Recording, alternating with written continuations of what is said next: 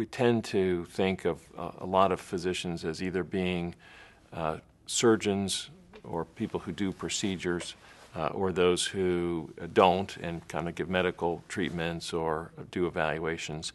Vascular surgery is unique in that we do both all of the medical care for our patients as well as all of the interventions that are needed. So we're experts in both the prevention or limiting of the vascular disease going forwards, and then being able to intervene in a number of different and interesting ways. So it's really made it a very interesting practice.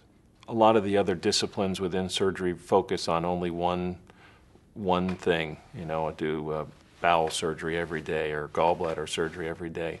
Vascular surgeons do work on every part of the body that's outside of the heart and outside of the skull. So I get to care for the carotid arteries in the neck, I get to operate in the chest, in the belly, in the legs, and it's also undergone an interesting evolution in the last 10 or 15 years where instead of just major surgeries, which are fascinating and they're very technically demanding, we've also learned how to do a lot of minimally invasive approaches, so that now more than half of the work that I do is actually done, as you would think of as a cardiologist doing it, through a needle stick approach or through a very small incision.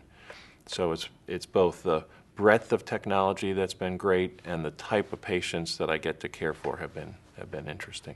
I have many patients now that I've been able to have come back and see me over and over again for nearly 20 years. So I think they like the experience as much as anyone can enjoy having a circulation problem.